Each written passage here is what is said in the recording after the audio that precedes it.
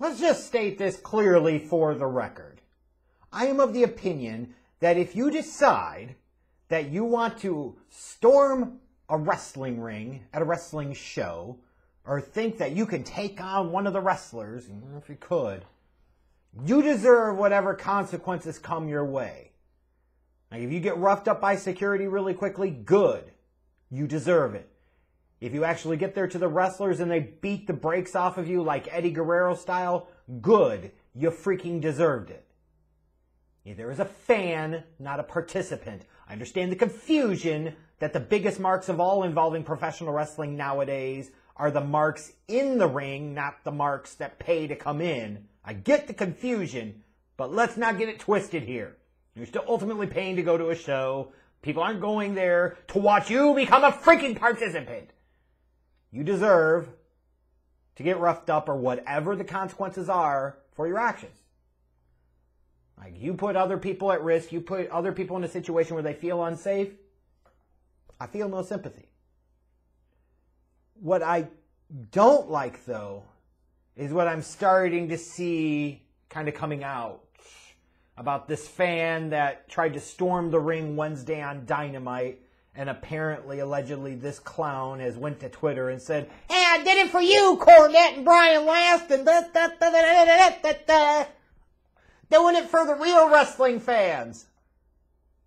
And of course, the marks, both on the internet, outside of wrestling, and the marks on the internet inside of the wrestling business, and specifically AEW, are certainly getting worked up about this. And you see Kenny Omega has taken to basically blaming Jim Cornette, in his words, for the actions of a fan. Now look, there are a lot of reasons you can point to Jim Cornette in saying that he's out of touch in a lot of ways in terms of professional wrestling. His word choices and some of the things that he says certainly teeter the line, and quite a number of times over the years, and in recent years especially, when it comes to certain individuals involved with AEW and wrestling as a whole. Kenny Omega is certainly not excluded from that. You could say that he goes too far, or he's reckless, and I don't disagree with that assessment. But where it really starts to get dangerous here is where we start using this as an excuse to blame Jim Cornette or anybody else that happened to be in that position because of this fan and this fan's idiotic actions. Like, I even responded to Kenny Omega about this. Like, I expect the Bucks of Suck and Cody and Jericho to be the whiny, insecure jerks that they are.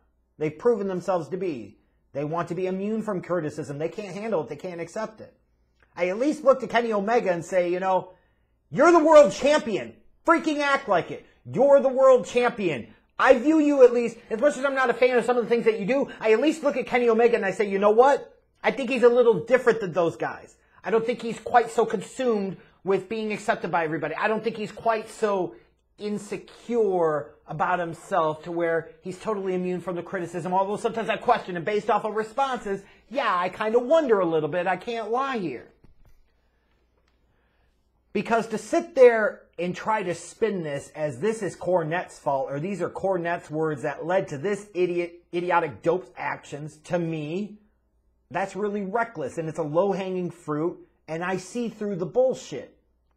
Because if we really want to talk about this, what led to this fan's actions? Where was security for this? You could say, well, security responded quickly. How did the fan ever get across into the ringside area to begin with? That immediately, in and of itself, speaks to a security failure.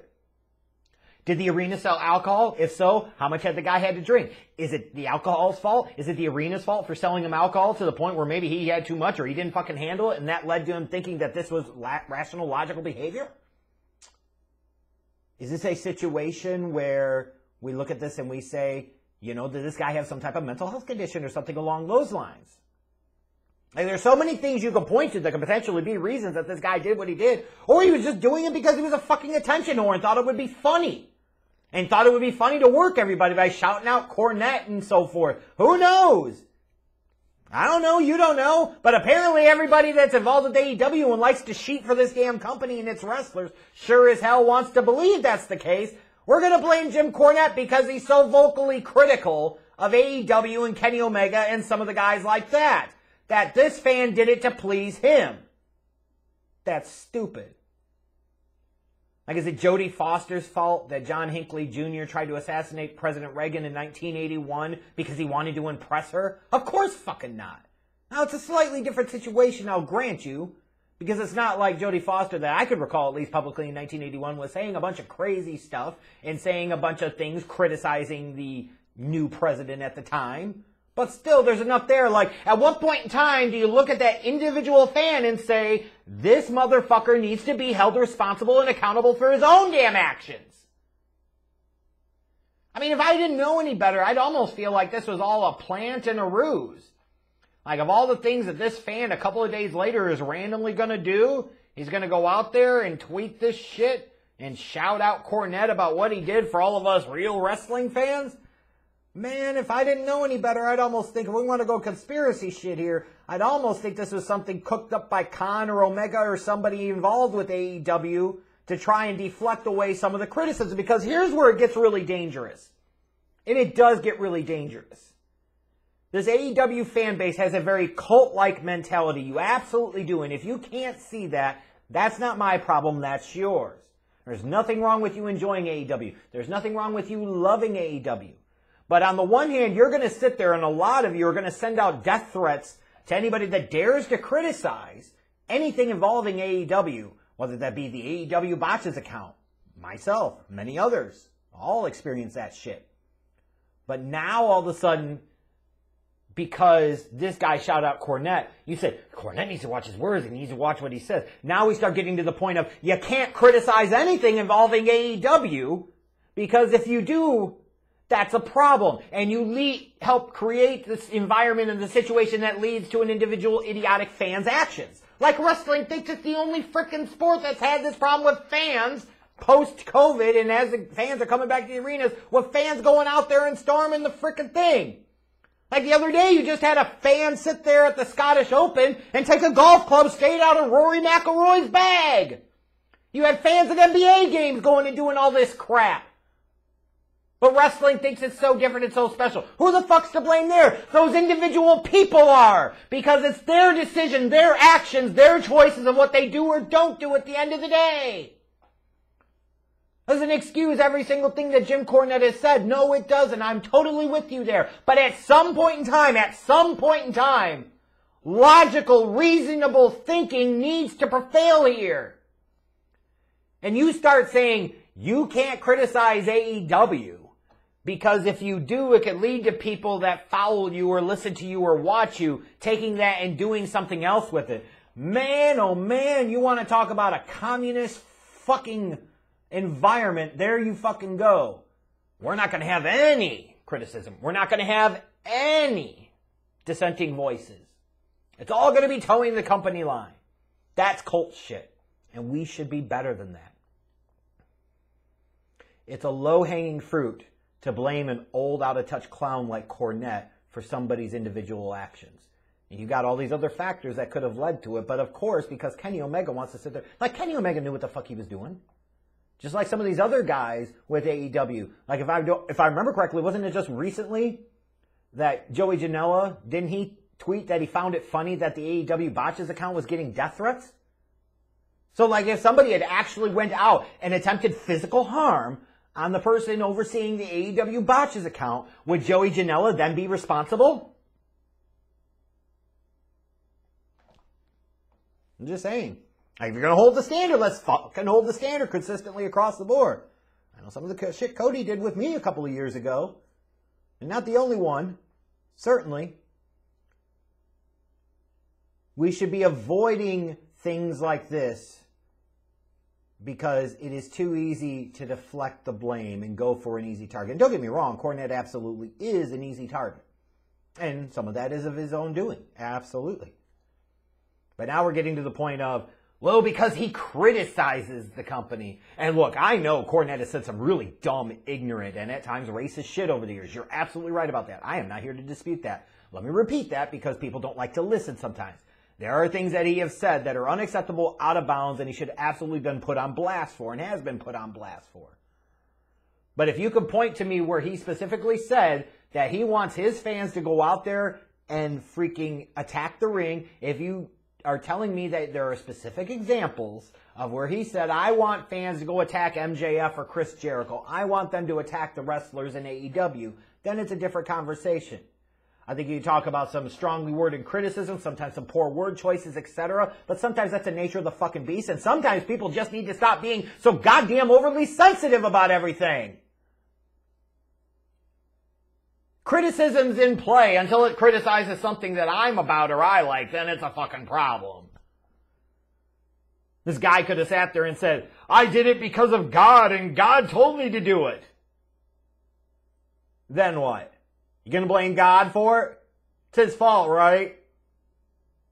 Duh. Look. To me, I thought it was kind of slick and smart by Kenny Omega to take this and create a situation where he could turn some of the heat on Cornette and his followers and sit there and say, you know what, yeah, this is what you get for criticizing me and the almighty AEW, blah, blah, blah, blah, blah. I just wish we could get to a place where people acted more rationally and logically. You know, there could be other people that do YouTube or other podcasts that may absolutely detest me, and I'm sure they do, and probably merit it in some cases. In some cases, they're fucking idiots. You know, it could be both. You know, but they could sit there and talk about how they don't like me or they hate me or anything else. But if somebody decided they wanted to attack me or come do me harm in some way, like, unless they specifically said, I want you to do this to him, I want you to do that to him. You know, they can say these strongly worded things, but at the end of the day, it's still the individual responsibility. Now, there's a piece of knowing that, hey, sometimes when you say some things, people are going to take it a certain way, but you can't. Like, that shouldn't be our responsibility ultimately in a lot of ways. It just should. People should be accountable for their own shit. People should take responsibility for it. We should not be seeking out to basically suppress any dissenting voices because we don't like what they have to say. And that's, to me, what this kind of comes across as. Hate Cornette all you want. He probably deserves it. But to me, it's more about what it represents.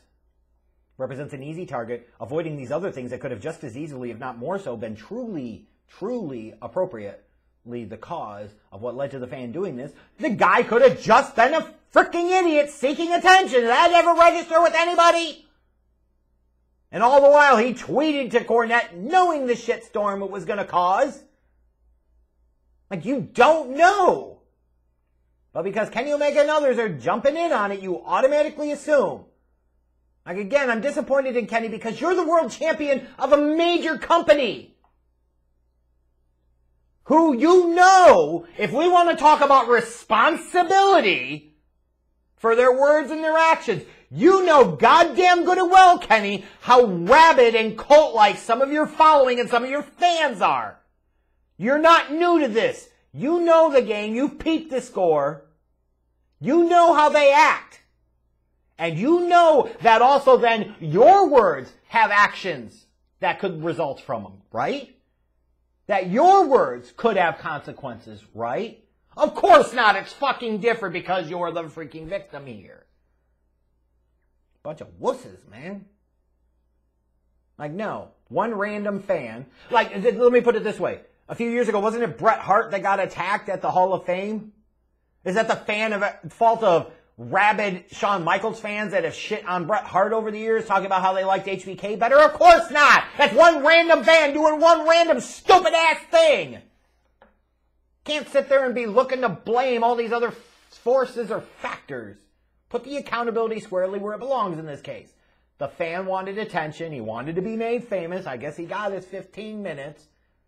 The only regret is that Jericho and MJF didn't get their hands on him more to give him the treatment that he apparently really richly wanted and truly deserved. Stop blaming Cornette or other critics for crap like that. That's weak. So the next time, because you know what's going to happen, the next time a fan storms a WWE ring, we're going to blame AEW fans because they've been highly critical of WWE? Is that how we're going to play this game? See how treacherous that is? See how dangerous that is? See how much of a slippery slope that is? You should be able to criticize things you don't like or things that you think could be better without having to be worried about it being put on you when somebody does something really stupid.